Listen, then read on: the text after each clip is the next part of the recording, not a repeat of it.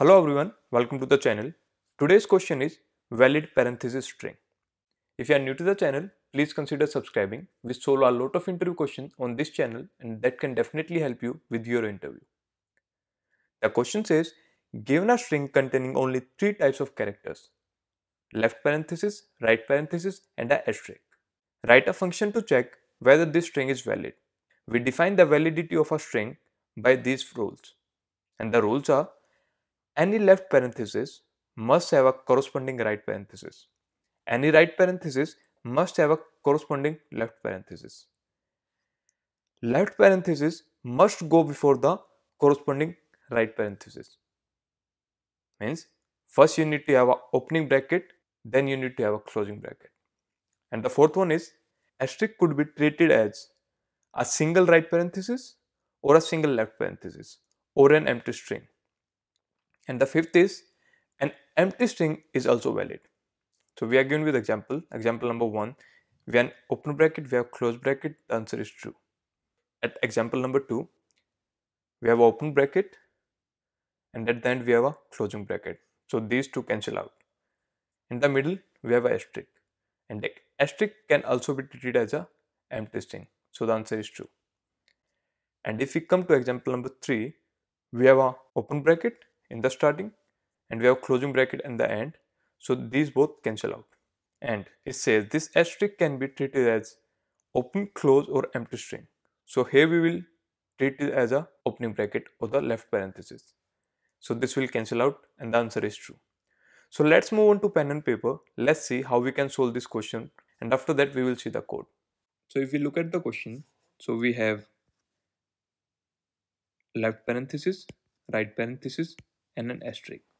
And this can be treated as open bracket, close bracket and an empty string. Main thing we need to take care is that which value we should assign to asterisk, because here we can simply count the number of left and number of right. If corresponding left from starting is equal to the corresponding right, then we can simply say it's true and we can simply use stack for this. But problem arises when we have a asterisk in between. So let's see some examples and after that we will see how we can solve this question. So suppose if I say that we have this string. So is it a valid string? No. And if I say if our length is 0, means if I say we don't have anything, it's empty. It is mentioned in the question that if it's empty, it's valid. So if length is 0, we will return simply true. And suppose we have just one element and that one element is asterisk, then also it is true because we can consider it as a empty string. So we found two things, that if we have length equal to 0 and our first element or the if we have only one element and that is asterisk, then we need to return true. Else if these two conditions are not there and our length is equal to 1, which is this case, either this case or this case, so we will return false because neither this is valid, neither this is valid. Okay, so we are done with few things. One is if our length is 0, then we will return true. If we have an empty space, then also we will return true. If we have single asterisk, then we will also return true. But if these three conditions are not there and we have length equal to 1, that means either we have a left parenthesis or we have a one right parenthesis. That means we need to return false. So what if I have an example like this? So this cancel out with this one and we can make it as a left parenthesis and we have right parenthesis. It will cancel it out and it will return true. So how we can solve this question? First of all, I will calculate all the left, and I will move from left to right, and I will calculate all the left parentheses, and I will treat asterisk as a left parenthesis. If at the end my left is less than 0, because suppose if I start counting from here, when I came here, I added 1 to my left count, so it's plus 1, so value become 1. I came here. For now, I will treat it, for now when I'm counting left, I will treat it as a left. So again I will add 1, so now it became 2. But here I have right. So what I will do? I will reduce 1, so it will become 1. I came here. It's again right. I will reduce 1. It's become 0. And if my left is less than 0, that means it's false. And when it can become less than 0, let's see another example. Suppose if this was the string, I came here, my left will become 1. I came here, I will treat it as a left, so it will become 2. I came here, I will reduce 1 because I encounter a right one, so 1. I came here, it will become 0. Then I will came here, it will become minus 1. So in this case, it should return false. Why? Because we can check it manually that this is not a valid string. So this was the from left side. What if we have to make it as a right? So what we will do, we will return false only in one condition. If our left is less than, and if it's equal to 0, then we will return true. So let me write down the cases. False if less than 0, true if equal to 0. And if we have anything other than this, we will not do anything. We will leave it for now. Let's come the turn for right. Once we are done with left, we will calculate the right. So we will start from here. Whenever I will encounter right, I will add 1, and I will treat asterisk as a right, and if I encounter left, I will reduce 1. So I came here, it became 1. I came here, it became 2. I came here, it became 3. I came here, it became 2. Same rule. If less than 0, false. If equal to 0, true. And first of all, we will start from left. Whenever we satisfy any of these conditions, I will simply return false or return true. And if this is not 0 or less than 0, that means we need to treat asterisk as a right. Because in this case, we already have 0, we already have true. That's why I didn't get any value which is either 0 or less than 0. Let's see another example in which we can make it true. So let's see this example.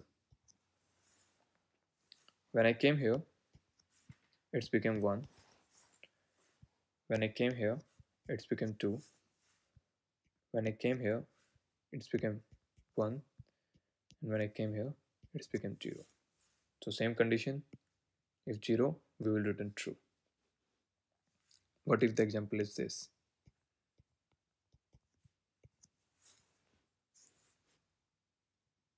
I came here, it's 1.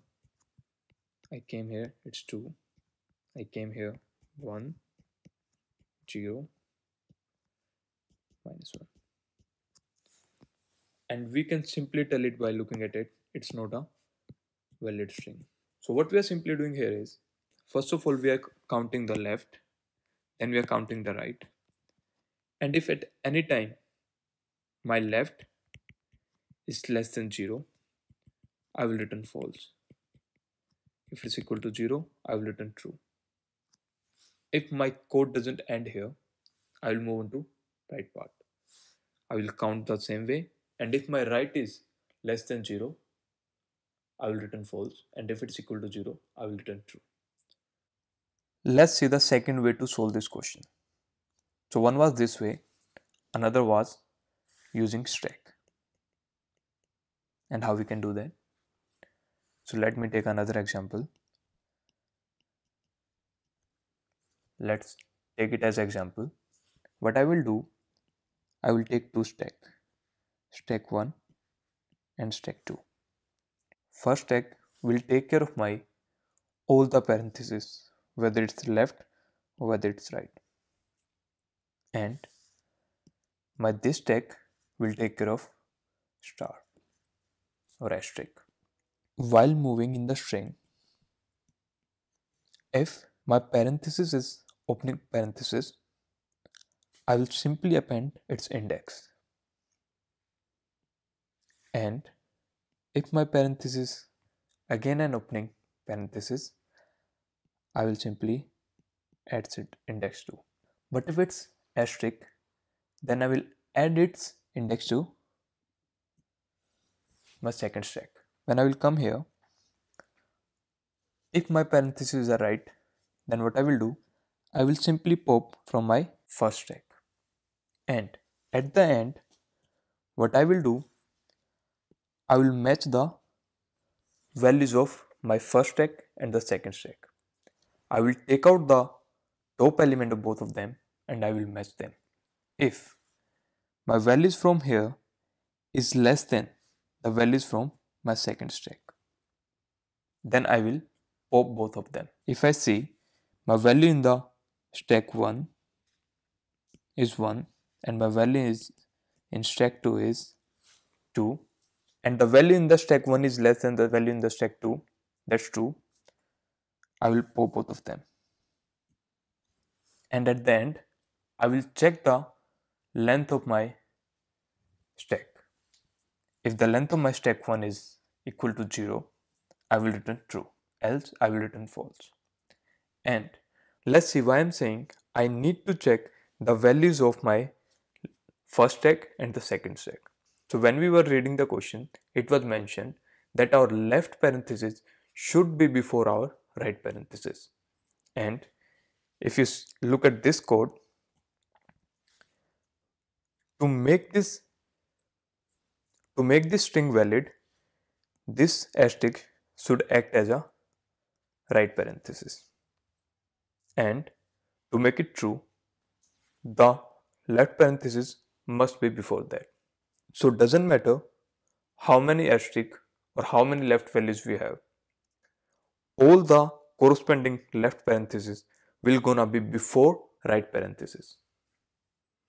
If you see this example, if I say this is a string, this can be a valid string?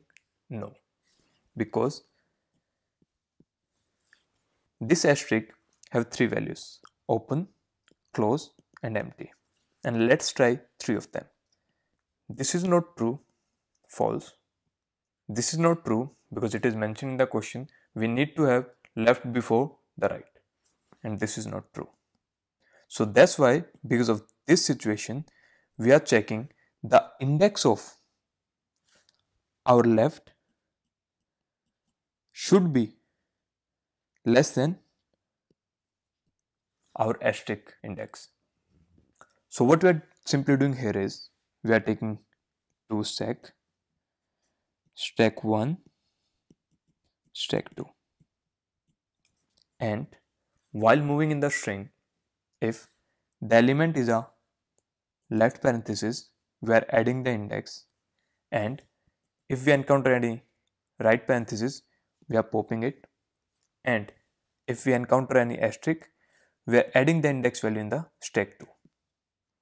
And at the end, if we are done with our string and we still have something in our stack 1, I will compare the last element or the top element of my stack 1 with the value of my stack 2. And if it is less than stack 2, I will return true. And why I'm checking this, I've told you guys here. So let's move on to coding part and let's see the code. Let's see the code for first method. So at the line number 3, what I'm checking, if the length of string is equal to 0, so we will return true. Or if we have anything in the string and that thing is asterisk, then also we are returning true. And after checking these two conditions, if my length is equal to 1, so either I have the left parenthesis or I just have the right parenthesis. So in that case, we will return false. At line number 8, I made a variable left balance, which is equal to 0. I'm taking a loop if my I is equal to right parenthesis. So what I will do, I will simply reduce it by 1. Else, whether it is a asterisk or a left parenthesis, I'm adding into the left balance. And if my left balance is less than 0, I will return false. And if my left balance is equal to 0, that means I will return true, because I calculated the left and the asterisk and those are equal to 0. That means I will simply return true. Then when we are done with our left part, I'm checking for the right part. So right balance is equal to 0. I'm looping from the back side. And if at any time I encounter the left parenthesis, I will simply reduce -1. Else, I will treat asterisk as a right parenthesis and I will add 1, whether it is a right parenthesis or a asterisk. And if my right parenthesis is less than 0, I will return false. And if it's not getting me false, I will simply return true. So let's see whether it works or not. So I submitted my code here and it got accepted. So this was the first method to solve this question. Let's see the code using stack. So at line number 33, I made two stack and a star stack. In the stack, I will add the index value of a left or right parenthesis, and in the star stack, I will add the index value of asterisk. At line number 34, I'm taking a for loop, and if the character is left parenthesis, I will simply append it to the stack. And if it's a star, I will append it to star stack. If the character is right parenthesis, so I will check for a condition. If the length of stack is greater than 0, then I will pop it. And if the length of star stack is greater than 0, I will pop from star stack. Else, I will simply return false. And after doing that, if I still have something in my stack and star stack, I will compare the values of top element. And if top element of stack 1 is less than the top value of star stack, I will simply pop from both of them. Else, I will break, and at the end, and if length of stack 1 is 0, it will return true. Else, it will return false. So let's see the code whether it works or not. I submitted my code and it got accepted. So this was the solution using method 1 and using stack. If this video was helpful to you, please give it a thumbs up. Thank you so much guys for watching the video. Please don't forget to subscribe.